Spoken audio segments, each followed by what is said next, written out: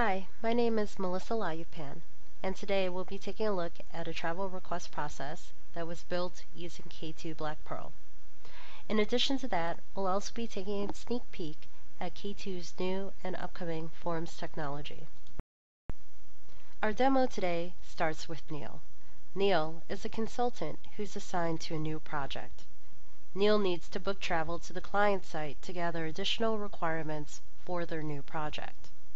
So to do this, Neil is going to submit a new travel request through the company's travel request site.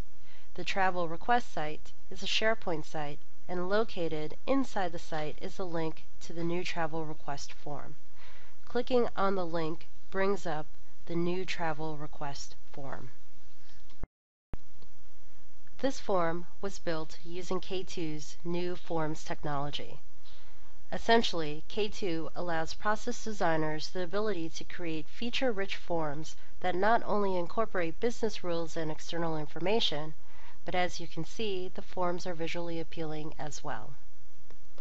As with other K2 products, K2 forms are built in a graphical, no-code, drag-and-drop environment, and this means that creating a K2 form is better described as a configuration exercise as opposed to a coding exercise. If we take a closer look at his form, Neil can see that his information from Active Directory is automatically populated and viewable inside the form. Neil can also see that all of the projects that he's been assigned to are also pre-populated within the form as well. So Neil simply needs to select the project that he's traveling for. And after selecting the appropriate project, all of the associated project information is then loaded into the form, such as the project manager, who in this case is Holly Anderson, the contract number, and the contract date. Neil can also add any additional comments, such as travel arrangements need to be booked by end of week, no later. And since Neil's travel arrangements are being booked by a travel coordinator, Neil is going to attach a scanned copy of his ID to help facilitate the booking. Below that, Neil is going to enter his desired flight information, such as the departure date, the return date, the departure airport, which in this case he's leaving from Los Angeles, and then his destination.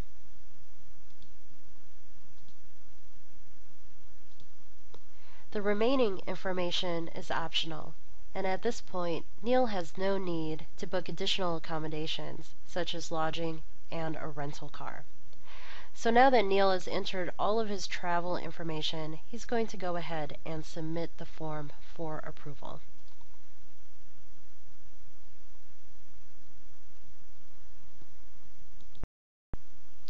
Now that the form is submitted, the next step in our process is for Holly, who's the project manager, to approve the travel request.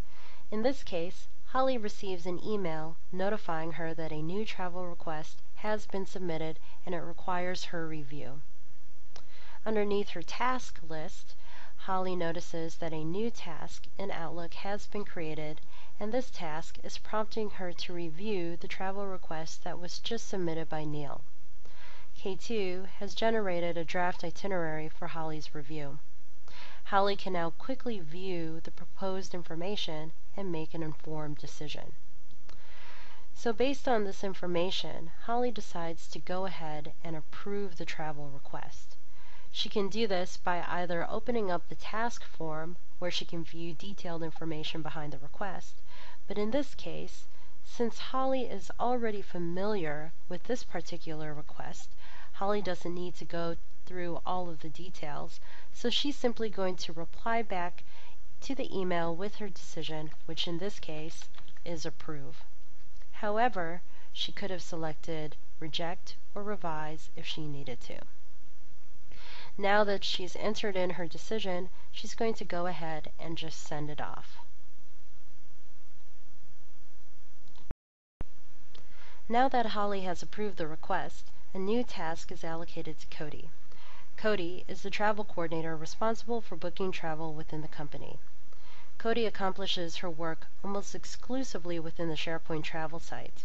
In this site, Cody can do a number of things, such as viewing all of the upcoming travel within the site's calendar. And Cody can also work on any tasks that are assigned to her, such as the travel request that was just submitted by Neil. Clicking on the task will pull up her task form. Cody can view all of the information behind the request. This in turn allows her to make proper reservations and accommodations. So Cody can view information around who made the request. So in this case, she could see it was Neil, and she can view his ID card if she needed to, and she could view any other hotel, flight, or car information. So once Cody has completed making the necessary arrangements, she goes ahead and approves the travel request. Now that the travel request is completed, Neil receives a meeting request from Cody. This meeting request updates his calendar with travel information. Neil also receives an email confirming that the arrangements have been made. He can view the finalized itinerary, which shows him all of his flight information. And he can also view a summary report, which lists out all of the information behind the travel request, including information about the process, such as who approved his travel request and when. In terms of reporting, a number of reports can be built to surface travel information. In this example, we've used reporting services to create a couple management reports around things like the number of travel requests by department and who's been making the most travel requests. Another interesting report that can be built is a heat map. This heat map was built using Visio services.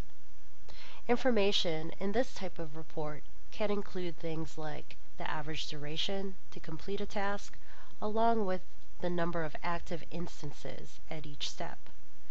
Both these pieces of information help the business and IT understand the behavior of the travel request by allowing them to identify any issues with performance.